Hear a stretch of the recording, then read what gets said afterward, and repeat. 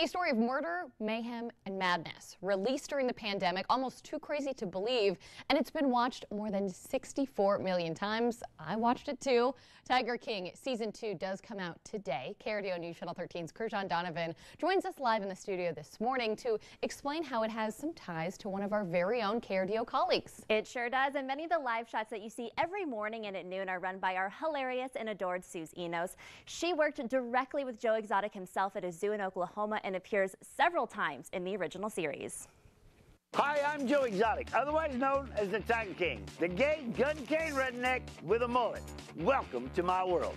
It was the true crime docuseries that took the nation by storm. The eccentric Joe Exotic, his crazy antics, and an exploration of big cat breeding. So we always used to say there's never a dull day at the zoo. Back in 2014, KRDO photojournalist Suze Enos was pretty much always by his side. So Joe and I had a very unique relationship in that I was with him 10 to 12 hours a day, 6 days a week.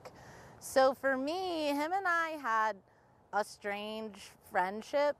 They even worked on filming a pilot for their own reality TV series they tried to get picked up nearly a decade ago. Joe kind of made him nervous, made him jump, and he kind of slid Freaked out is what he did, okay? There was no kindness about this. I thought I was gonna die. But he kind of jumped to one side of the chair. From the birth of a baby liger, an offspring of a male lion and female liger, to crazy tiger fights, to even some stories involving alligators too crazy to tell.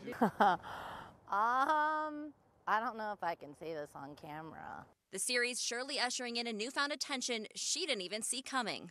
That was weird. It was weird being the new kid at work and everyone already knowing that you were in this Netflix documentary and worked for Joe Exotic, who was probably the biggest household name at the time. Suze, we love her. Tiger King 2 comes out today, and we'll focus on the mystery behind the disappearance of Carol Baskin's husband. We're hoping Suze makes the final cut. We're going to find out soon.